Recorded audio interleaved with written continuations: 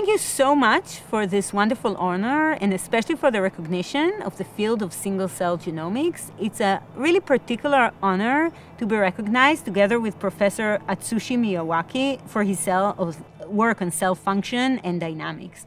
And this is very special for me because I've always been captivated by cells and their inner workings ever since I was a first-year graduate student. There are almost 40 trillion cells in our body. They all have roughly the same set of instructions in their DNA, but they're not all the same because they express different genes, they perform different functions, they form different molecular circuits. And I've always felt that this variation between the cells is really the way for us to decipher not just who they are and what kinds of cells we have, but also how they work.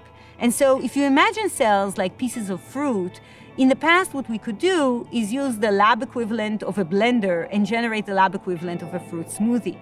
From this we learned about the average characteristics of a population of cells, but if there were any rare cells that were different, or if the cells just subtly differed from each other, we wouldn't be able to see this in the average.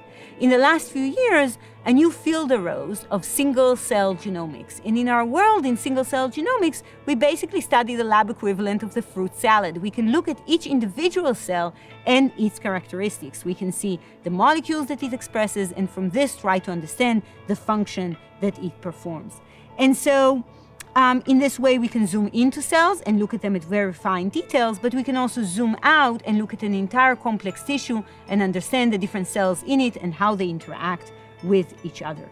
The hope is that this would let us build real roadmaps of our body, both in health and in disease, in ways where we know where the genes that are important for disease actually act, the programs that they assemble into and that we might want to manipulate, how the cells affect each other in the tissue, and even using a patient's own tissue in order to direct the choice of therapies.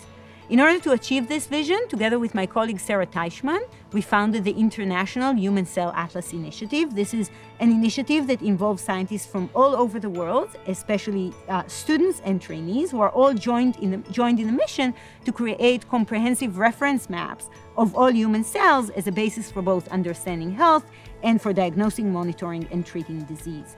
I want to point out that many scientists from Japan participate in the Human Cell Atlas, but in particular, the Japanese scientists have really been at the forefront of the Human Cell Atlas from its inception as active participants and as some of our foremost leaders. And in this, they're helping us gain a fuller picture of the diversity of human cells and biology. And just last year, Japan hosted the general meeting of the Human Cell Atlas. And so it's an especially wonderful honor for me to receive the Keio Medical Prize in honor of the exciting rise of single-cell genomics and the revolutions that it is driving in biomedicine.